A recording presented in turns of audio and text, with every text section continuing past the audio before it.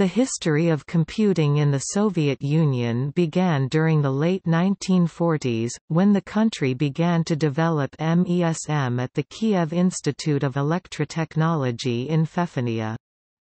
Initial ideological opposition to cybernetics in general was overcome during the Khrushchev era, and computer production was officially encouraged. By the early 1970s, uncoordinated work by competing government ministries left the Soviet computer industry lacking common standards in peripherals and digital capacity, which led to a significant technological lag behind Western producers. The Soviet government decided to abandon the development of original computer designs and encouraged the pirating of Western systems. Soviet industry lacked the technology to mass produce computers with acceptable quality standards, and locally manufactured copies of Western hardware were unreliable. As personal computers spread to industries and offices in the West, the Soviet Union's technological lag increased. Nearly all Soviet computer manufacturers ceased operations after the breakup of the Soviet Union. The few companies which survived into the 1990s used foreign components and never achieved large production volumes.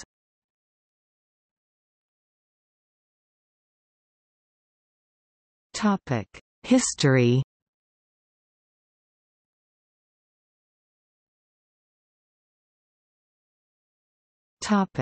Early history.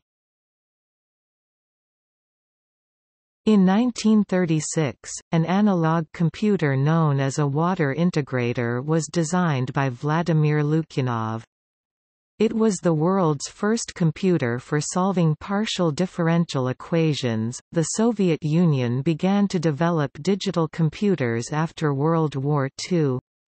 The first universally programmable electronic computer in continental Europe was created by a team of scientists directed by Sergei Lebedev at the Kiev Institute of Electrotechnology in Fefania. The computer, known as MESM Russian, Mazom Mala Elektronosana Machina small electronic calculating machine, became operational in 1950. The MESM's vacuum tubes were obtained from radio manufacturers. The attitude of Soviet officials to computers was skeptical or hostile during the Stalinist era, and government rhetoric portrayed cybernetics as a capitalist attempt to further undermine workers' rights. The Soviet weekly newspaper Literaturная Gazeta published a 1950 article strongly critical of Norbert Wiener and his book, Cybernetics, or Control and Communication in the Animal and the Machine, describing Wiener as one of the charlatans and obscurantists whom capitalists substitute for genuine scientists. After the publication of the article, his book was removed from Soviet research libraries. The first large-scale computer, the BESM-1, was assembled in Moscow at the Lebedev Institute of Precision Mechanics and Computer Engineering. Soviet work on computers was first made public at the Darmstadt Conference in 1955.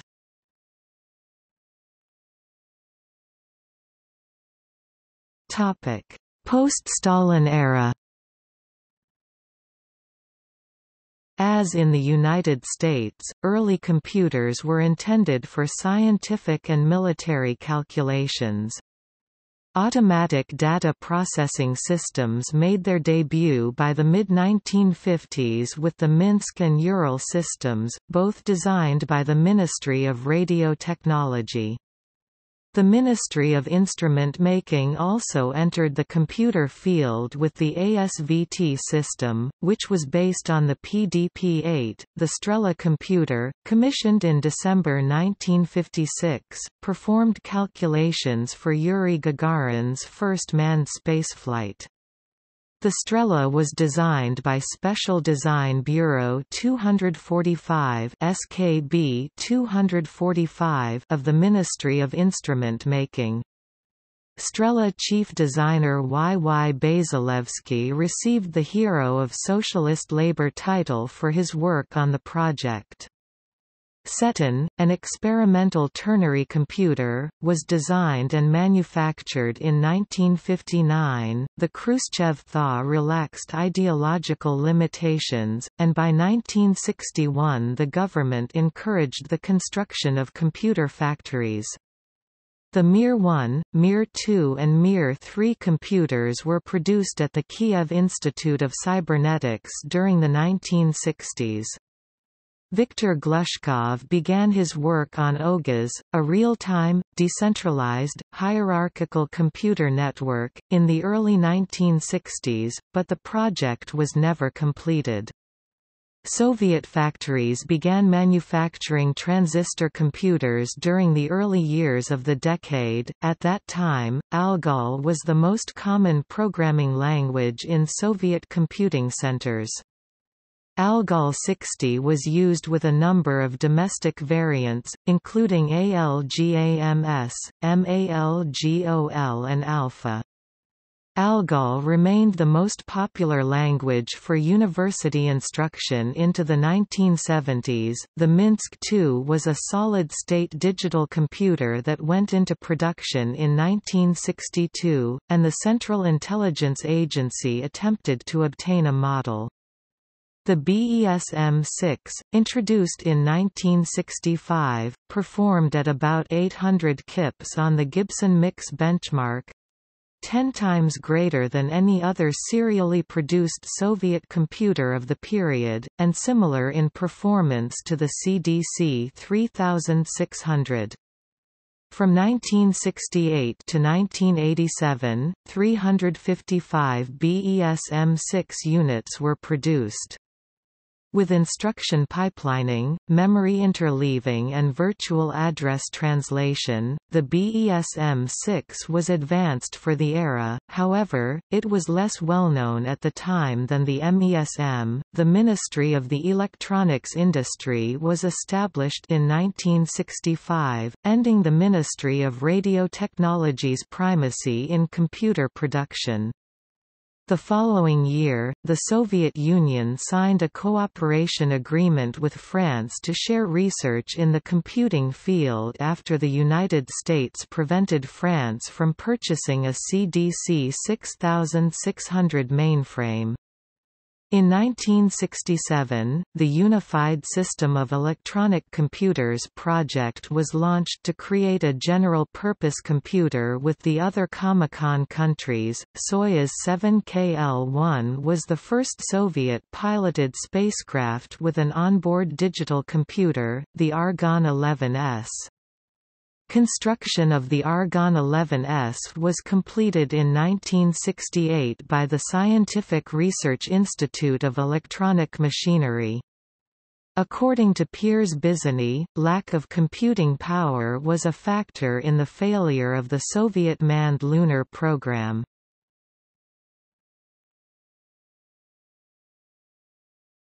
Topic: 1970s. By the early 1970s, the lack of common standards in peripherals and digital capacity led to a significant technological lag behind Western producers.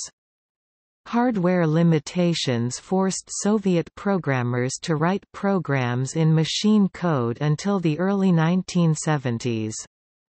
Users were expected to maintain and repair their own hardware. Local modifications made it difficult or impossible to share software, even between similar machines. The Soviet government decided to end original development in the industry, encouraging the pirating of Western systems.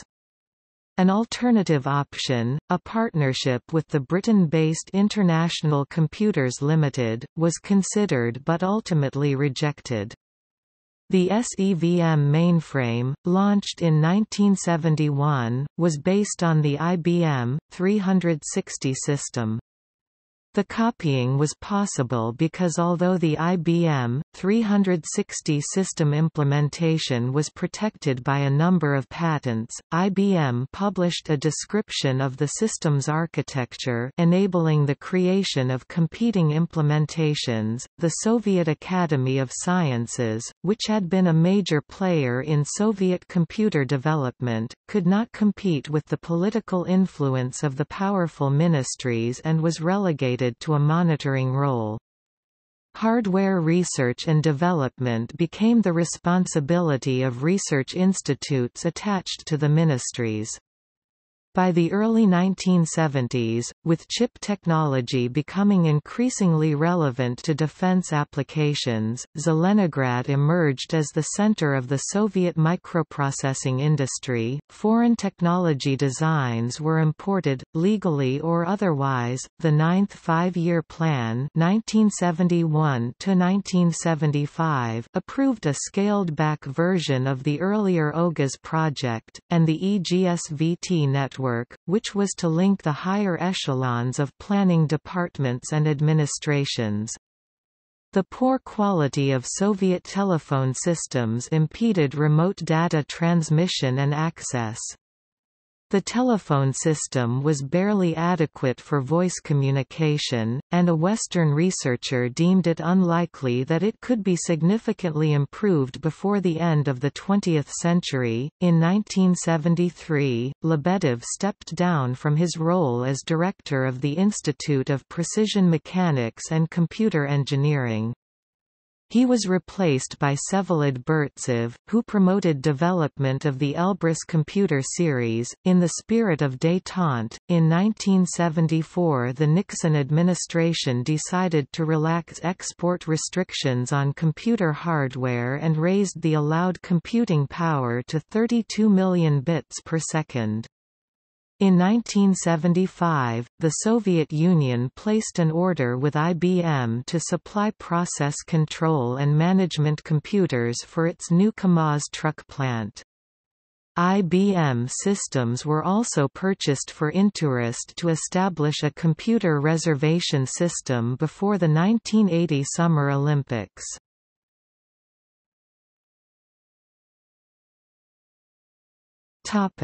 Early 1980s. The Soviet computer industry continued to stagnate through the 1980s. As personal computers spread to offices and industries in the United States and most Western countries, the Soviet Union failed to keep up. By 1989, there were over 200,000 computers in the country. In 1984 the Soviet Union had about 300,000 trained programmers, but they did not have enough equipment to be productive. Although the Ministry of Radio Technology was the leading manufacturer of Soviet computers by 1980, the ministry's leadership viewed the development of a prototypical personal computer with deep skepticism and thought that a computer could never be personal. The following year, when the Soviet government adopted a resolution to develop microprocessor technology, the ministry's attitude changed. The spread of computer systems in Soviet companies was similarly slow, with one-third of Soviet plants with over 500 workers having access to a mainframe computer in 1984, compared to nearly 100% in the United States. The success of Soviet managers was measured by the degree to which they met plan goals, and computers made it more difficult to alter accounting calculations to artificially reach targets. Companies with computer systems seemed to perform worse than companies without them. The computer hobby movement emerged in the Soviet Union during the early 1980s, drawing from a long history of radio and electric hobbies. In 1978, 3 employees of the Moscow Institute of Electronic Engineering built a computer prototype based on the new KR580 IK80 microprocessor and named it Micro 80. After failing to elicit any interest from the ministries, they published schematics in Radio Magazine and made it into the first Soviet DIY computer. The initiative was successful, although the necessary chips could then only be purchased on the black market, leading to the Radio 86RK and several other computer projects. Piracy was especially common in the software industry, where copies of Western applications were widespread. American intelligence agencies, having learned about Soviet piracy efforts, placed bugs in copied software which caused later, catastrophic failures in industrial systems. One such bug caused an explosion in a Siberian gas pipeline in 1982, after pump and valve settings were altered to produce pressures far beyond the tolerance of pipeline joints and welds. The explosion caused no casualties, but led to significant economic damage. In July 1984, the COCOM sanctions prohibiting the export of a number of common desktop computers to the Soviet Union were lifted. At the same time, the sale of large computers was further restricted. In 1985, the Soviet Union purchased over 10,000 MSX computers from Nippon Gakki.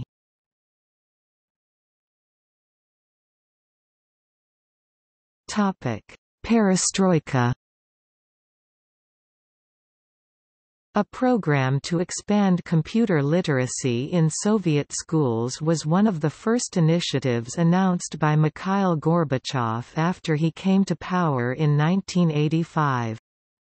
That year, the Elektronika BK0010 was the first Soviet personal computer in common use in schools and as a consumer product. It was the only Soviet personal computer to be manufactured in more than a few thousand units. Between 1986 and 1988, Soviet schools received 87,808 computers out of a planned 111,000. About 60,000 were BK-10s, as part of the KUVT-86 computer facility systems, although Soviet hardware copies lagged somewhat behind their Western counterparts in performance. Their main issue was generally poor reliability. The Agate, an Apple II clone, was particularly prone to failure. Disks read by one system could be unreadable by others. An August 1985 issue of Pravda reported, "There are complaints about computer quality and reliability." The Agate was ultimately discontinued due to problems with supplying components, such as disk drives. The Vector 06C, released in 1986, was noted for its relatively advanced graphics capability. The Vector could display up to 256 colors when the BK0010 had only 4 hard-coded colors, without palettes. In 1987, it was learned that Kongsberg Gruppen and Toshiba had sold CNC milling machines to the Soviet Union in what became known as the Toshiba-Kongsberg scandal. The president of Toshiba resigned, and the company was threatened with a 5-year ban from the U.S. market. The passage of the law on cooperatives in May 1987 led to a rapid proliferation of companies trading computers and hardware components. Many software cooperatives were established, employing as much as 1/5 of all Soviet programmers by 1988. The Technica Cooperative, created by Artyom Tarasov, managed to sell its own software to state agencies including Gosnab. IBM-compatible Soviet-made computers were introduced during the late 1980s, but their cost put them beyond the reach of Soviet households. The Poisk, released in 1989, was the most common IBM-compatible Soviet computer. Because of production difficulties, no personal computer model was ever mass-produced, as Western technology embargoes were relaxed during the late Perestroika era. The Soviets increasingly adopted foreign systems. In 1989, the Moscow Institute of Thermal Technology acquired 70 to 100 IBM XT8 systems with 8086 microprocessors. The poor quality of domestic manufacturing led the country to import over 50,000 personal computers from Taiwan in 1989. Increasingly large import deals were signed with Western manufacturers, but, as the Soviet economy unraveled, companies struggled to obtain hard currency to pay for them and deals were postponed or cancelled.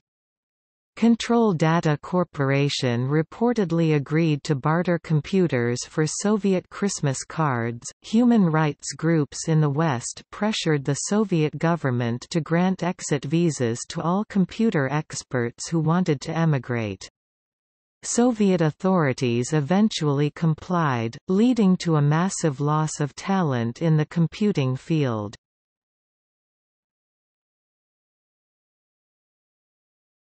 Topic: 1990s and legacy. In August 1990, RELCOM, a UUCP computer network working on telephone lines, was established. The network connected to UNET through Helsinki, enabling access to Usenet. By the end of 1991, it had about 20,000 users. In September 1990, the SU domain was created. By early 1991, the Soviet Union was on the verge of collapse, procurement orders were cancelled en masse, and half-finished products from computer plants were discarded as the breakdown of the centralized supply system made it impossible to complete them. The large Minsk computer plant attempted to survive the new conditions by switching to the production of chandeliers. Western export restrictions on civilian computer equipment were lifted in May 1991. Although this technically allowed the Soviets to export computers to the West, their technological lag gave them no market there. News of the August 1991 Soviet coup attempt was spread to Usenet groups through Relcom. With the fall of the Soviet Union, many prominent Soviet computer developers and engineers, including leading Intel processor architect Vladimir Pentkovsky, moved abroad. The large companies and plants which had manufactured computers for the Soviet military ceased to exist. The few computers made in post-Soviet countries during the early 1990s were aimed at the consumer market and assembled almost exclusively with foreign components. None of these computers had large production volumes. Soviet computers remained in common use in Russia until the mid-1990s. Post-Soviet Russian consumers preferred to buy Western-manufactured computers, due to the machines' higher perceived quality.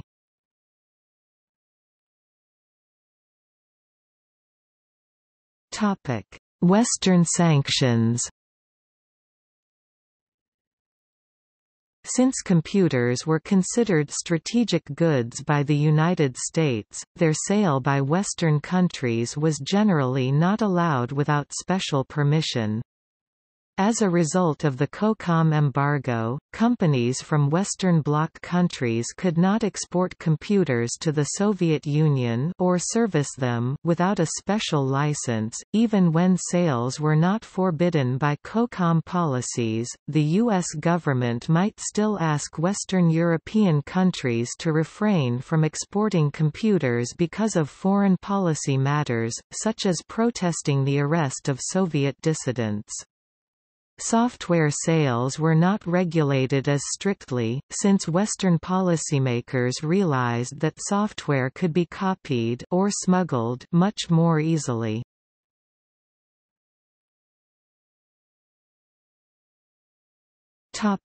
Appraisal.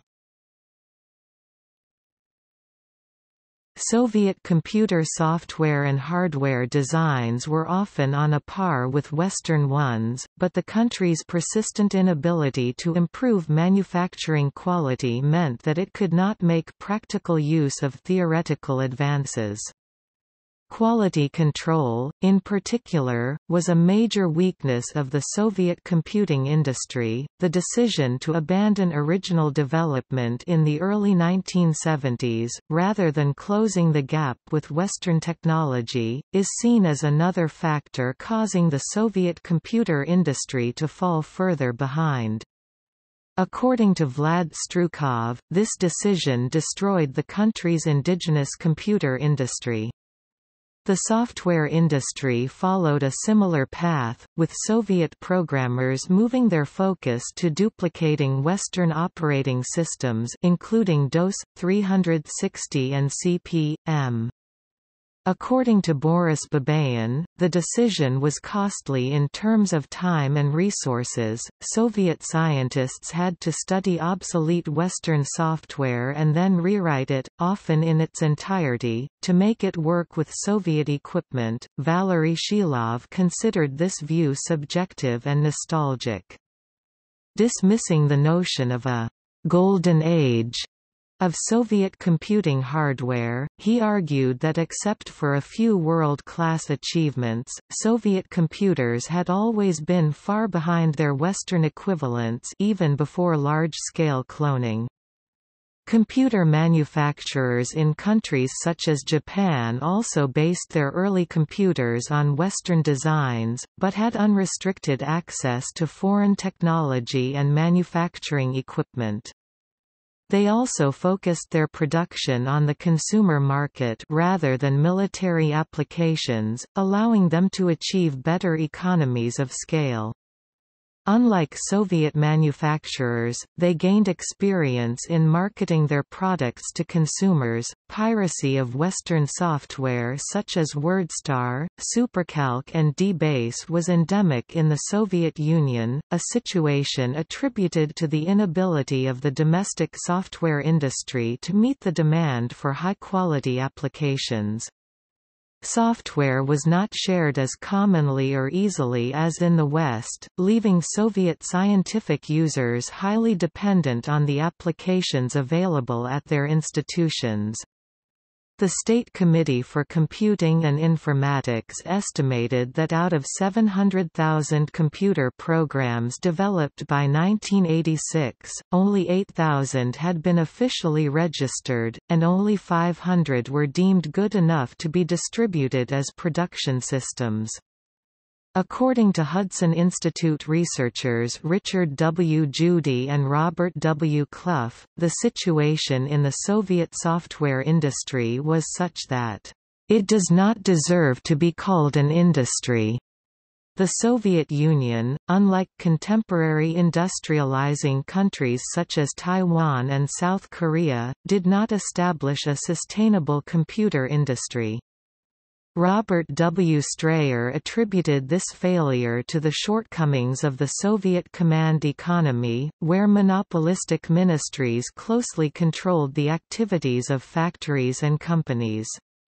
Three government ministries, the Ministry of Instrument Making, the Ministry of the Radio Industry and the Ministry of the Electronics Industry, were responsible for developing and manufacturing computer hardware. They had scant resources and overlapping responsibilities. Instead of pooling resources and sharing development, they were locked in conflicts and rivalries and jockeyed for money and influence. Soviet academia still made notable contributions to computer science, such as Leonid Khachiyan's paper, Polynomial Algorithms in Linear Programming. The Elbrus I, developed in 1978, implemented a two-issue out-of-order processor with register renaming and speculative execution. According to Keith Diefendorf, this was almost 15 years ahead of Western superscalar processors.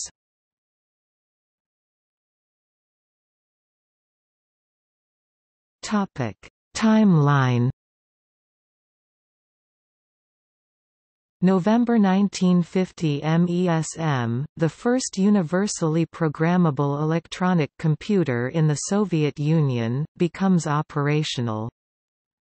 1959 Seton, an experimental ternary computer, is designed and manufactured.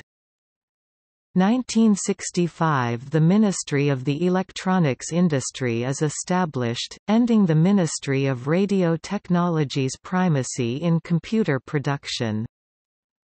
1971 The SEVM mainframe, based on the IBM 360 system, is launched.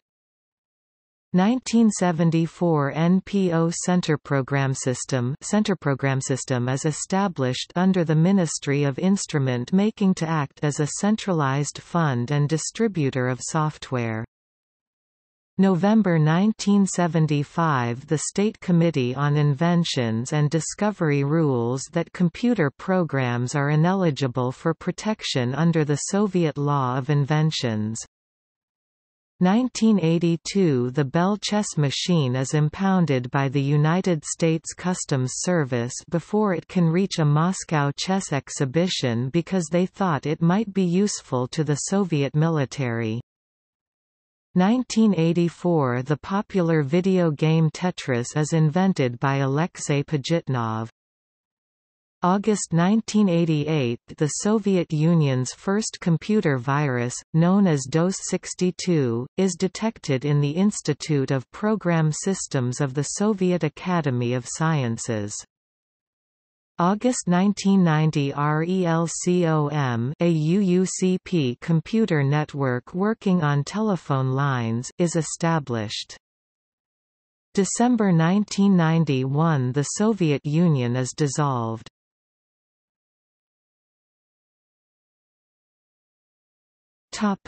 See also: List of Soviet computer systems, List of Soviet microprocessors, List of Russian IT developers, List of Russian microprocessors, List of computer hardware manufacturers in the Soviet Union, Internet in Russia. Notes